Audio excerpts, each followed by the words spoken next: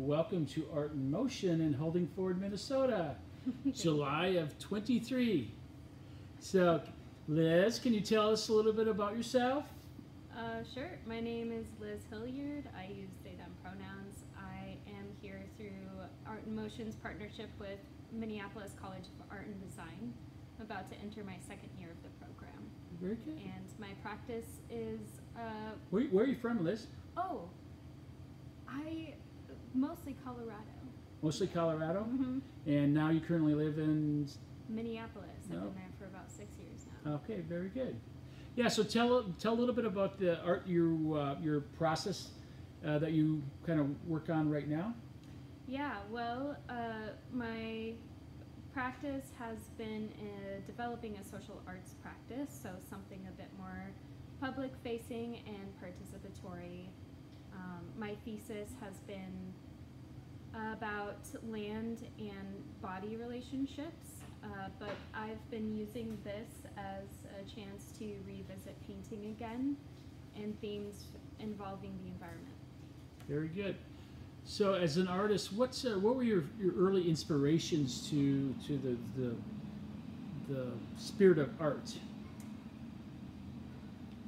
I played a lot of video games and listened to a lot of music. That never ended up actually influencing the art that I made, but it is where I found a love for visual arts at first. Yeah. Very good. In the graphic art scene, I would take it was videos, something like that. Animation. Animation. Yeah. Yeah, like 2D animation kind of stuff. Oh, very good. Do you have any? Would you say you have any influencers in your, as you develop your art skills, or anything that you kind of, when you see their art, you kind of say, ooh? Well, in regards to other artists, I don't have too many. I think there was a time I was pretty obsessed with the work of Ai Weiwei. Mm-hmm. But I think my main inspiration has been through mentors I found in academia. Okay, very good.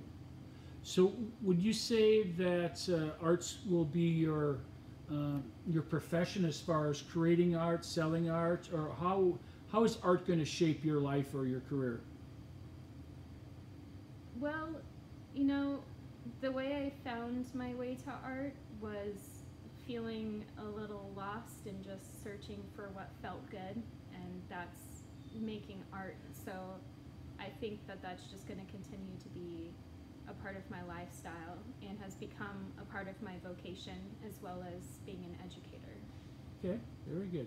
Can you tell us a little bit about the project you're working on here at Art in Motion in Holding Ford? Yeah, it's probably the closest I've ever gotten to like fan art.